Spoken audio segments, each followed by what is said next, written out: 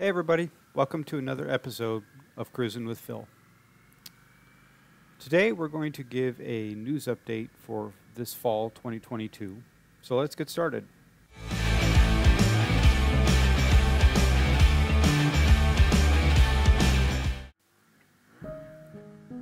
Alright, first in today's update, or news update, is some news of the weird. Apparently there's a lawyer in Florida who has been fighting motorcycle helmet laws. Basically, he has been pushing for more lenient laws in the sense of not requiring people to wear motorcycle helmets. Unfortunately, and ironically, Ron was killed in a motorcycle accident recently. Both he and his girlfriend were on a motorcycle. Both he and his girlfriend were killed, actually, in a motorcycle accident. He came up on some congestion while riding, some good congested traffic while riding his motorcycle, had to slow down quickly, lost control of the bike, and I don't know the full details and don't really want to know the full details, but what has come out in the media is that both he and his girlfriend were killed due to head injuries, which unfortunately would have been avoided had they been wearing helmets. So it's never a good thing when another rider is killed, but we need to be smart about this, guys, and wear our protective gear. All right, that's all I'm going to say about that. Okay, so on to other news. Harley Davidson is apparently in a class action lawsuit. Now, if you've followed any news with Harley, then you probably know that in the summer they faced a lawsuit against the FTC, where the FTC basically came to them and said that their wording in their warranty documentation for new bikes basically gave the impression that if a bike owner goes to a third-party shop or puts on third-party parts on their bike while it's under warranty, it will actually void the warranty. And this, of course, kind of goes against the laws against fair competition and stuff like that.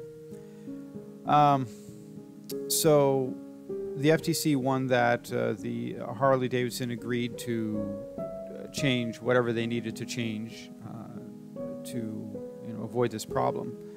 Well, now there's a couple of guys, I think one in California, one in Minnesota, who are starting class action lawsuits against Harley, asking for reimbursement or for whatever, repair, whatever you want to call it, monetary, whatever, because of having to go to Harley and pay Harley prices for service and parts on their bikes that were under warranty, because they were under the impression they had to do that instead of going to a less expensive third-party shop. So now they're starting class action lawsuits to get reimbursement money from Harley Davidson. So no news yet, as far as I've heard, on what the results of that is, what Harley's going to do with that. I'm not sure how much we will hear unless you're part of the class action lawsuit. But anyway, that's what's going on there. And I'm not sure how I feel about this. It's kind of a unique scenario or interesting scenario. We all know that Harley parts and services, anything with the Harley Davidson name on it, you're going to pay a premium for. So in one sense, you should go into it with that knowledge that you buy a Harley or anything that has the Harley name on it, you're going to pay a premium. That's just the way it is. But at the same time, how Harley handles warranty claims for a bike that's been worked on at a third-party shop or has third-party parts on it is kind of a challenging thing to figure out how to handle, where to draw that line. Because who knows whether or not the third-party parts that were put on there help to cause the breakdown that's supposed to be under warranty. So that's a difficult situation. I don't think there's an easy answer to that one, but it'll be interesting to see what happens with that. All right, and on other news related to Harley, anybody who's been around motorcycle world knows that Harley started the electric motorcycle called the Livewire, and it hasn't sold real well. It's kind of got fairly weak performance. From what I hear, it only gets 70 miles range on the highway before it has to be charged again. So, you know, it hasn't done real well as far as sales. Harley ended up actually selling it off to, or subsidizing it, or whatever you want to call it, to a investment company, as I understand. It's now publicly traded, independent motorcycle company called Livewire. And the investment buy-in has not been great for it. It's not been doing real well.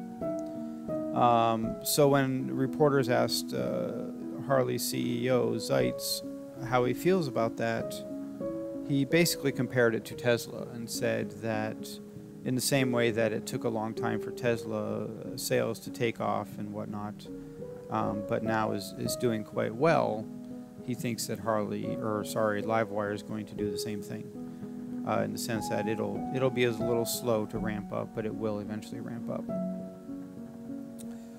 So on the note of electric cars and whatnot, I don't know when it happened, but the UK passed a ruling of some kind that all vehicles, motorcycles, cars, and vans, starting in the year 2035, will have to be zero emissions. No more internal combustion engines that cause emissions. And that's for all new vehicles starting at that point. And it's kind of an interesting idea. It's only 12 years away, since 2023 vehicles are already coming out or on the lots in some scenarios. I don't know how I feel about that either. I don't know that that's realistic, but that's what they're putting out. And I don't know how much that affects us here. Obviously, that ruling doesn't affect vehicles being sold in the States, but it'll be interesting to see how much this push for electric vehicles is going to come here to the States as well. And of course, we've seen a huge rise in sales for electric cars in the past year or two. But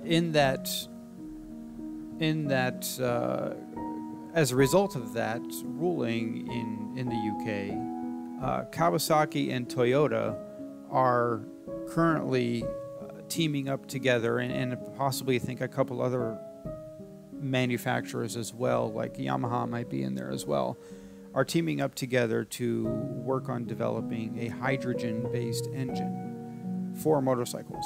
Now, I know there's already a company that's developing hydrogen-based engine for cars, and they actually have some out on the road. I don't know how many. I don't think it's very many, but that's already a process that's starting.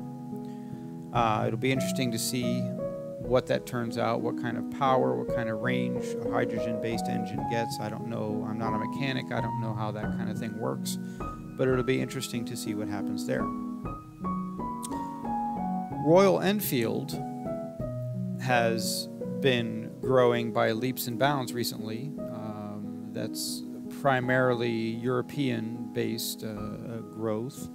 They were a fairly kind of low-grade motorcycle at one point, but something changed, and they've been coming out with new models and gaining a whole lot of popularity. It'll be interesting to see what happens there as well.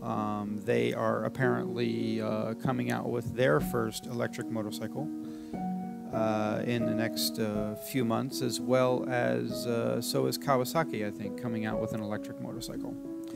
So of course, electric engines is really gaining a whole lot of traction around the world, and reviews here in the States, for those of us who, you know, we here tend to be power hungry. We like our bikes big, and we like them powerful and fast and whatnot, and electric motorcycles just don't meet up to those kinds of specs that we're used to here in the States yet. So, but it'll be it'll be, you know, I'm gonna check on news every now and then and see if there's any major updates or whatever. So stick around. Thanks for watching. That's all I have for major news. There are some other small things going on. I think I saw some things about KTM and MV Agusta kind of joining up together in terms of dealerships and distribution, stuff like that. I think, again, that's more European or Asian. I'm not sure how much that affects us here. So anyway, but that's about all I have for now as far as motorcycle news. Thanks for stopping by. Thanks for watching. Appreciate you all. Have a good one. Later.